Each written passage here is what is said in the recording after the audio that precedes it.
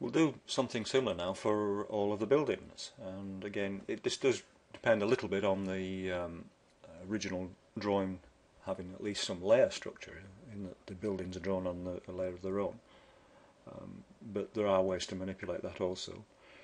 In this case that's the case, so we can just open up our window editor, make sure that our site boundary layer is set to just hittable, and if we go to our buildings layer, which is, where are we, somewhere up here, site buildings, and again we can, if we just select them all, we'll see they'll highlight, hopefully,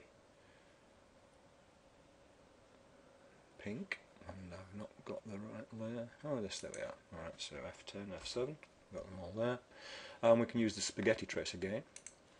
This time we can call it, let's just say buildings. Click on OK.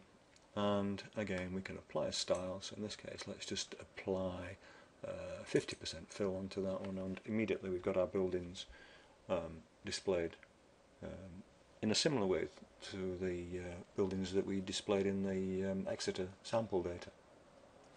And we can keep going on. We can, let's make that hittable. Let's have a look this time at the sports areas. Make that editable.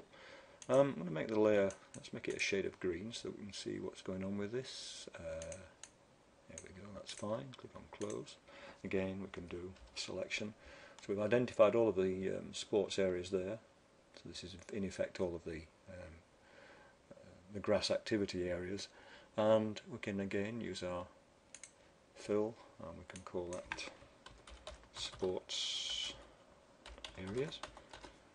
Again, we're using sensible naming to start applying structure to the data, and again we can use a different fill. Let's make it say a 40% fill this time, and it picked up the colour from the layer that we just changed.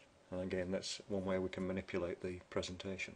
So you can see that for just a few minutes work, you can turn what is a simple unstructured line drawing into a fully coloured presentation drawing without having to go through the whole process of exporting to a paint application and then having to redo that every time you make a change and so on. Now I've already set up a view or a file that's got this already created for us, so we go to site colour, and this is what I ended up with. I've just oriented the view back to the map grid, which it was oriented to the building. You can set up any view orientation that you want and save that. So for example, if we wanted to align the view with the running track, for example, just to show you how it's done, if we just align the axes with the running track area here, and then we can just switch the alignment and so on. So just revert back to the previous view and put our axes back into their original position. So you can see that the process carried through into the whole drawing gives us a nice presentation drawing as a basis for our master plan. Once you've got your base drawing for your master plan, it's then a relatively simple matter to start overlaying the information that you need to add to the drawing. So for example, here we're showing in red the bus routes and the vehicle entry points to the site, and in blue the pedestrian access points. And it's as simple as just using normal drawing tools. So for example, we can just position our pedestrian entrance here,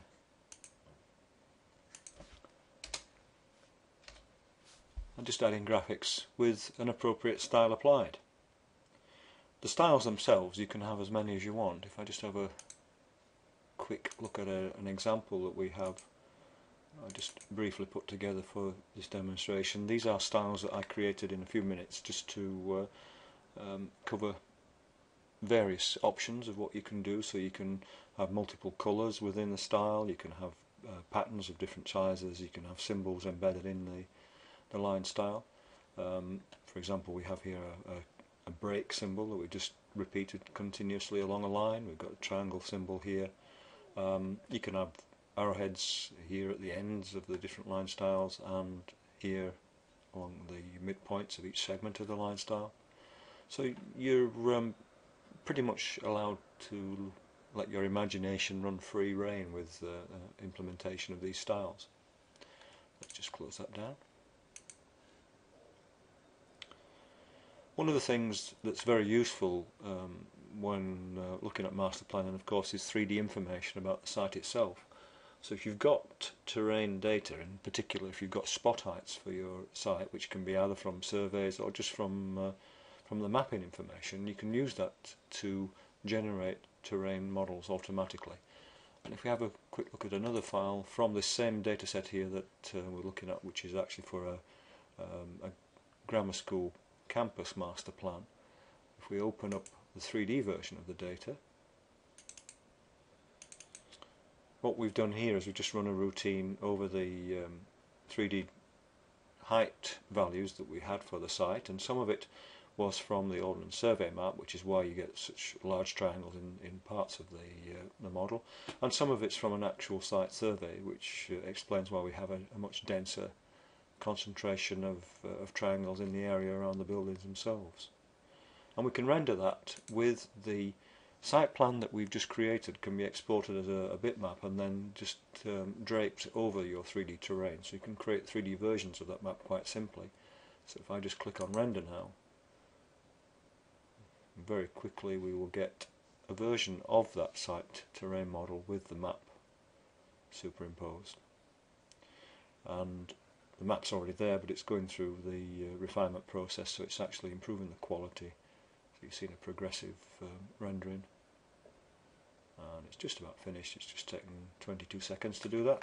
So what we've got here is the terrain set up with the graphics that we used to create the 2D site plan superimposed as a bitmap skirt or sheet over the whole thing. The area here that is bitten out of the model is just a chunk that we took out to give us a site platform on which to insert proposals for new building work in that particular area. Close that render down. You can of course maneuver around your model, and you can manipulate the model as well using various 3D tools. There are two versions of MicroGDS. You can buy the collaboration version, which is what you're looking at here, and the entry-level version. The difference between the two is purely to do with the range of 3D modelling tools that you get, which on the entry-level version is very limited, and the fact that you can only do rendering in the collaboration version. So that last view that we looked at would only be possible in the collaboration version. But actually creating the model would be possible within the entry-level version. Let's close all those files down. And again, we're not going to save anything that we've done to change them for the time being.